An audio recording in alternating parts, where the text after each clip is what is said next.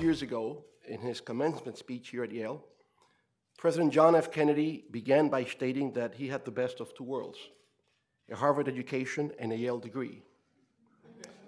Well, right from the beginning, I have to admit openly and honestly that I have not been so fortunate in experiencing the wonders of neither of those two academic worlds. Nonetheless, it is an honor and a privilege to be here today at this prestigious institution of higher learning from where two prominent Latinos were educated, becoming, for many, a source of inspiration. Supreme Court Justice Sonia Sotomayor and former Mexican President Ernesto Zedillo. I am also very pleased to know there is a group of young and talented Dominican students here at Yale who have organized themselves since 2005 in a very creative manner within the Dominican Student Association called Quisqueyalis. We have Quisqueya, it is the original name of our country, so they have mixed Quisqueya with Yale, calling themselves Quisqueyalis, right? Personally, I'm not only delighted to find a Dominican and Latino presence in this very vibrant intellectual environment, but also thrilled to share with you the news that even though a small nation, the Dominican Republic, my country, very recently gained a respected status as a world power in a particular field of interest and great following here in the US. Can you guess what? Baseball. Just a couple of weeks ago, the Dominican Republic, thank you. All right.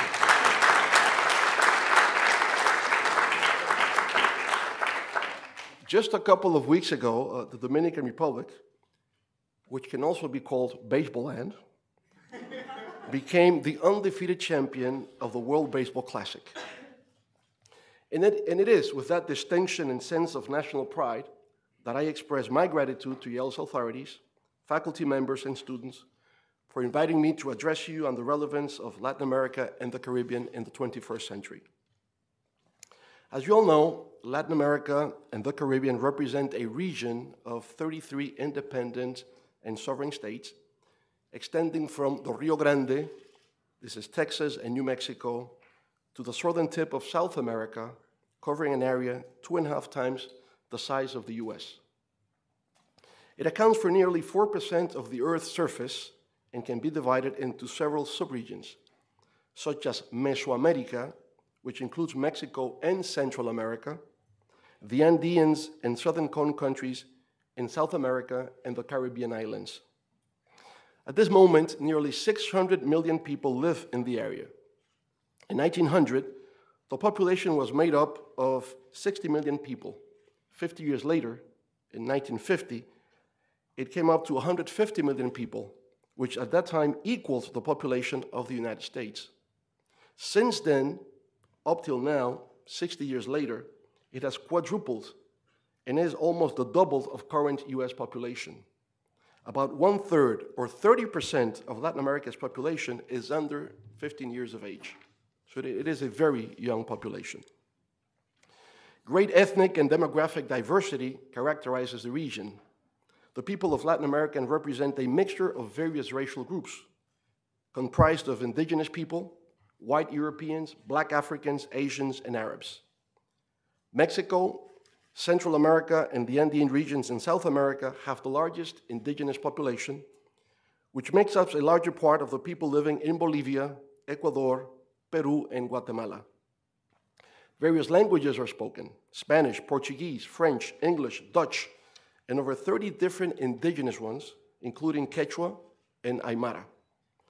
Latin America has the largest reserves of arable land in the world. It produces oil, metal, foodstuff. It has an impressive rich biodiversity and astonishing natural environments. The region is home to the Amazon rainforest, the Galapagos Islands in Ecuador, and the Andean glaciers. It accounts for 23% of the world's forests and 31% of its freshwater resources. It also houses approximately 70% of the world's species and almost 20% of its ecoregions. Brazil, the world's fifth largest country in area and population, has more environmental capital and more fresh water than any country in the world. The region has a combined GDP of 6.7 trillion US dollars at purchasing power parity. Three of its major economies, Mexico, Brazil, and Argentina, are active members of the exclusive World Economic Elite G20 group. According to a report on economics and trade by the Economic Commission for Latin America and the Caribbean, ECLAC, better known in Spanish as CEPAL, in 2012, the region is predicted to grow at 3.1% this last year, which is higher than the 2.2% of world economic growth. More precisely, the ECLAC report states that, and I quote, "The region's economic reforms of past decades, its fiscal and macroeconomic prudence, and its sound financial supervision, together with ever closer commercial ties with China and other emerging economies, have allowed it not only to successfully navigate through the worst international crisis of the past 80 years, but also to enter the new decade with a promising outlook for growth and advances in quality of life. And for the first time in its history, the region achieved during the past decade a combination of high growth, macroeconomic stability, poverty reduction, and improvement in income distribution. And with regard to global economic recovery, the region is today firmly part of the solution. It was not part of the original problem." End the quote. For this year, 2013, growth projection will heavily depend on the performance of the global economy. At this moment, the economic situation in the European Union is still gloomy. Recession persists in some of the larger economies in the region, and this will surely have an impact on the South American countries that have Europe as its major trading partner. Likewise, some of the emerging economies, like the BRICS, which includes Brazil, Russia, China, India, and now South Africa, have decelerated their growth. And all of this will also influence on the short-term Latin American and Caribbean's economic performance.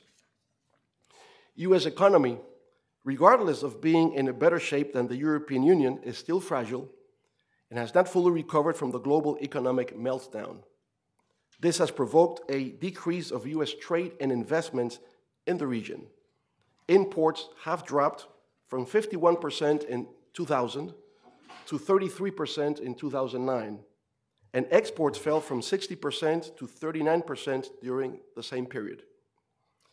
In past decades, President Kennedy's Alliance for Progress, President Bush Sr.'s Initiative for the Americas, and President Clinton's call for a Summit of the Americas were all visionary and strategic proposals designed to enhance trade and cooperation in the region. None of those exist today.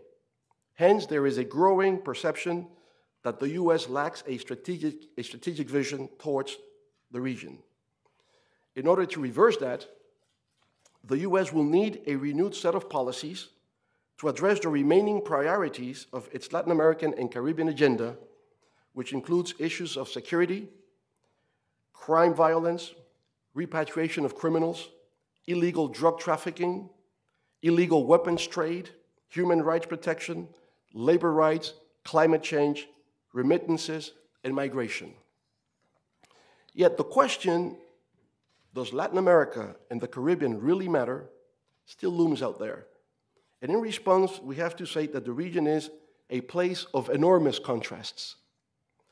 It is not wealthy enough to become a state-of-the-art center for international financial transactions. It is not poor enough to provoke worldwide pity.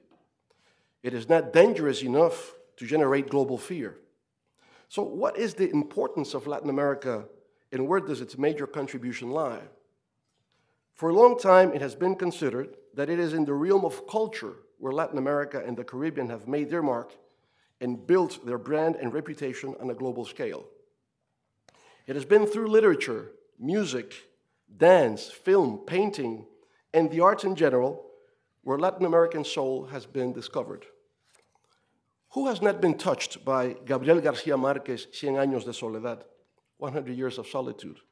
Mario Vargas Llosa's La Fiesta del Chivo, about the Dominican Republic's dictatorship Trujillo, the Feast of the Goat, or the poems by the Chilean Nobel Prize winner Pablo Neruda.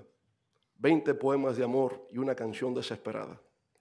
What about admiring the widely recognized artistic movements like muralism, muralismo, which began in Mexico, represented by such outstanding figures as Diego Rivera, David Alfaro Siqueiros, y José Clemente Orozco?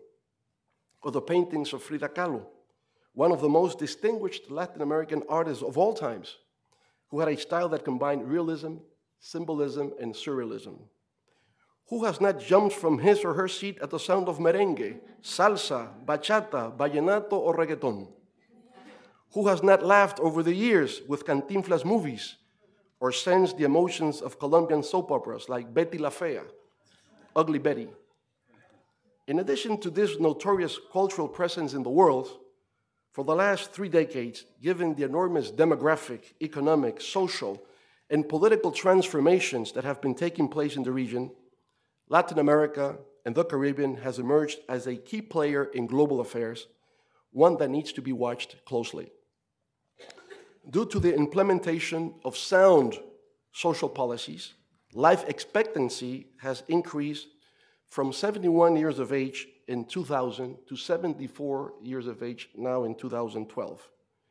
Child mortality has decreased significantly in the last 10 years.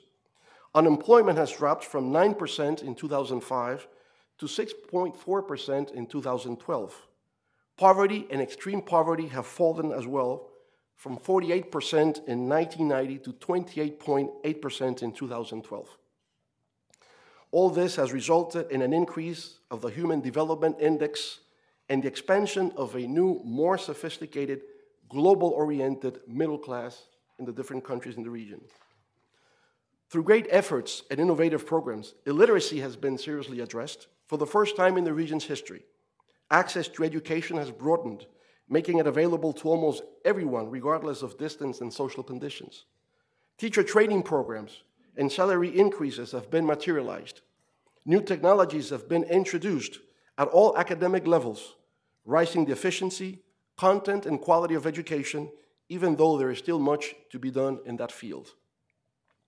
In terms of infrastructure development, the changes in nearly every country in Latin America and the Caribbean have been astounding and breathtaking. The skylines in major cities have been replaced with new buildings constructed with steel and glass, thus resembling the modern view of developed countries. That can be fully appreciated in cities like Sao Paulo, Mexico City, Panama City, Bogotá, Santiago de Chile, Buenos Aires, and of course, Santo Domingo. Major improvements have been achieved in paving roads, providing fresh water, building homes for the poor and middle class, erecting schools and hospitals, constructing subway systems, and promoting access to new information and communications technologies. Internet in Latin America and the Caribbean is in continuous growth. At this moment, there are more than 255 million users, which is nearly half the region's population. As the World Bank established in a recent report, the region also leads in global mobile growth, with almost 660 million mobile telephones in use. That represents a density of 107 cellular devices for every 100 residents. That means there are more phones than people in Latin America today. Nowadays, Latin America and the Caribbean nations have become urban, modern societies. More than 81% of the population lives in cities, which was exactly the opposite 50 years ago. And many economic activities have also shifted into a more service-oriented economy. So there is an undeniable sense of progress, social change, and modernization taking place around the region, and the only question or sense of uncertainty relating to its future is about its long-term sustainability. And in order to become sustainable and competitive in the 21st century, the Latin American and Caribbean nations must be able to move forward with an agenda to improve the quality of education, promote science and technology, enhance innovation, diversify their economies, increase productivity, and integrate within the global chain of production. Moving now towards a more sensitive area, if I may, I know that due to President Hugo Chávez's recent passing an upcoming presidential election scheduled for next Sunday in Venezuela, there is some concern, especially here in the US, about the strength and viability of democracy in the region and about the political meaning and role of what has been identified as the new Latin American left. One must remember that from some 200 years ago, since achieving their independence, the Latin American and Caribbean nations always aspired to install democracy within their respective societies. But for different historical reasons, with only very few exceptions, these aspirations were not fulfilled during the 19th or the first half of the 20th century.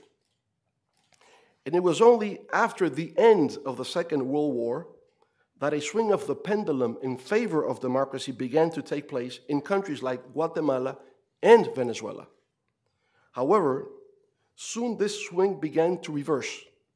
In Guatemala, Jacobo Arbenz nationalized United Fruit Company, an American corporation, and soon after the US government intervened, toppling Arbenz on the grounds of being pro-communist.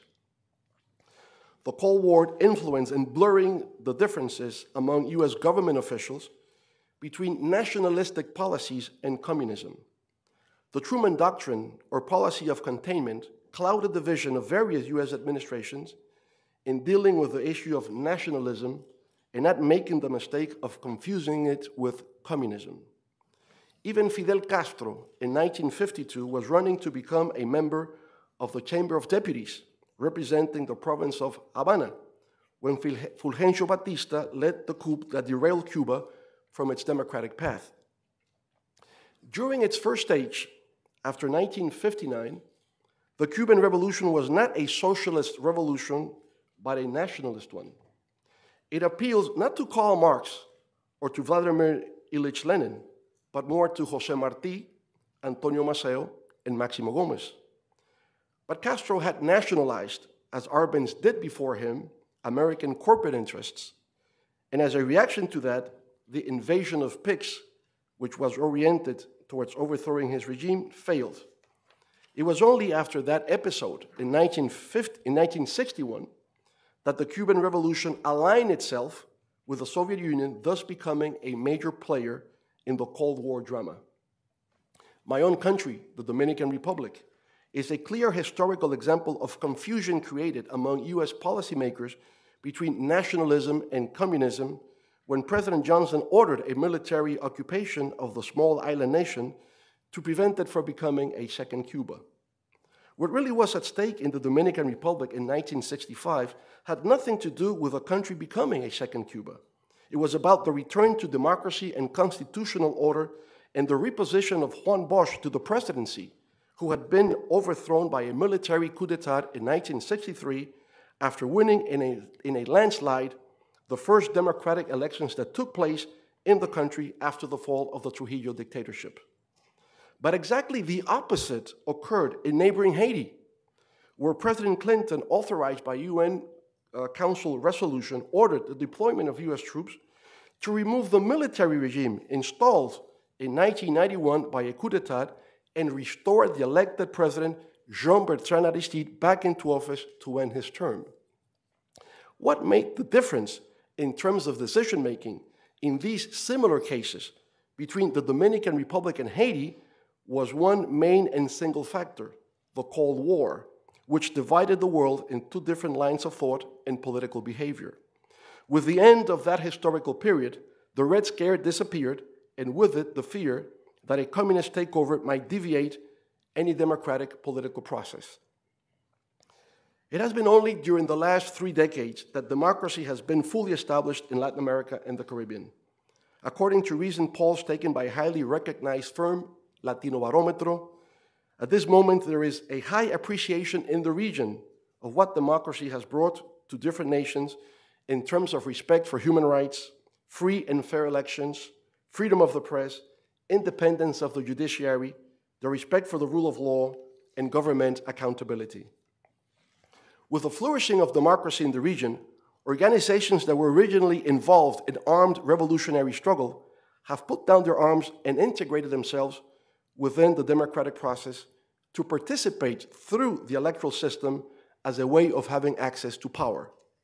This is the case, just to mention three examples, of the Frente Farabundo Martí de Liberación Nacional in El Salvador, Frente Sandinista de Liberación Nacional in Nicaragua, Frente Amplio in Uruguay, all of which, after many years of political arms confrontation, have won national elections in a fairly manner and now rule their countries through democratic means.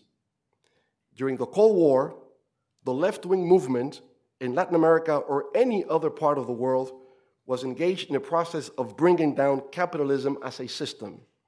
This is not the case in Latin America today. No elected government in the region is even remotely considering overturning the capitalist system. Nowadays, left-wing politics in Latin America is more concerned with challenging what is called the orthodox free market philosophy, identified as the Washington Consensus and the flaws and disparities emerging from globalization. The Washington Consensus was essentially a response to the macroeconomic crisis that affected Latin America and the Caribbean in the 80s. It focused mainly on market stabilization, trade and privatization, and ignored the social issues of poverty, unemployment, and social inequality. This lack of human or social element, labeled as a market-centered neoliberal approach, generated the conditions for its rejection in different parts of the region, creating the breeding ground for the return of state-centric policies in Latin America. With different characteristics, national conditions, international styles, and personal leadership styles, it is this view of economic and social development centered on the state instead of the market which has been considered as a swing to the left in Latin America and the Caribbean. Other elements that have also contributed to these images of Latin America leaning towards the left have been the fact that some elected heads of state come from the indigenous movement, the labor unions, the progressive military, or feminist groups, such as Evo Morales, Luis Ignacio da Silva Lula, Dilma Rousseff, and Cristina Fernández de Kirchner. Therefore, at this pivotal moment, more than the left as a dominant force, it is fair to indicate that two opposing economic, political, and social views pervade Latin America and the Caribbean: neoliberalism and neopopulism. The future of democracy in the region will depend upon our ability to overcome these two distinct and contrasting paradigms.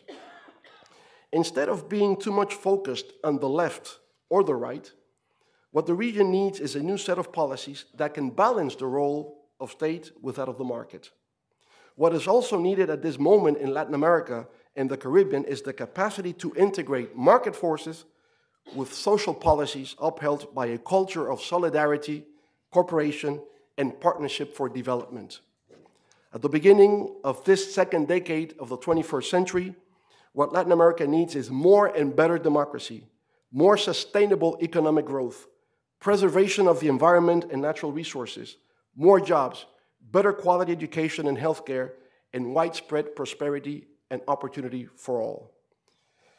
If you allow me, I would like to conclude by briefly referring to the Latino community in the US. And as indicated by the Census Bureau, as of 2012, there are 52 million Latinos living in this great nation, making it the largest ethnic or race minority at this moment. They constitute 16.7% of the US total population, and the projections are that by 2050 will account for 132 million inhabitants, representing 30% of US total population. Latinos will continue entering the workforce in growing numbers. In 2011, it reached 15% of the total US labor force, and by 2050, it is expected to be at the level of 24%. In the last 15 years, there has been a 53% increase of the total number of Latinos serving in elected office, which demonstrate their growing political influence at the government level. Many Latinos have distinguished themselves in the arts, academia, business, politics, and diverse professional activities. Names such as Jennifer Lopez, better known as J-Lo, Mark Anthony, Carlos Santana, Gloria Estefan, Salma Hayek, Zoe Saldaña, A-Rod. His real name is Alex Rodriguez, but he changed it for A-Rod. And Junot Diaz, just to name a few, are very familiar and quite popular around the nation, which makes us all Latin Americans very proud of them. The Latino community represents a great force in the US, as can be proven with the fact that they have a purchasing power of $1.5 trillion a year within the US market, but also through the results of the last presidential elections in which it became decisive in the outcome. Latinos made their mark on election day as they voted for President Barack Obama's re-election over Republican candidate Mitt Romney, 71% to 27%. And they were instrumental in helping President Obama win in 2 of the key battleground states, Nevada, 70 to 25%, and Colorado, 75 to 23%. In Spanish, we say, Obama le dio una pela. Taking into account the electoral results, Republican strategy and CNN contributor Ana Navarro, who was the national Latino co-chair of McCain's presidential campaign, stated, quote, "If we don't do better with Hispanics, we'll be out of the White House forever." Noting the importance of Latinos, President Obama said, quote, "Our country was built on and continues to thrive on its diversity, and there is no doubt that the future of the United States is inextricably linked to the future of the Hispanic community." Beyond question, Latin America's influence has expanded at such length around the globe that it has recently reached the unreachable dream, a Latin American Pope, El Papa Francisco, sitting on the chair of St. Peter in the heart of the Vatican. Thank you very much.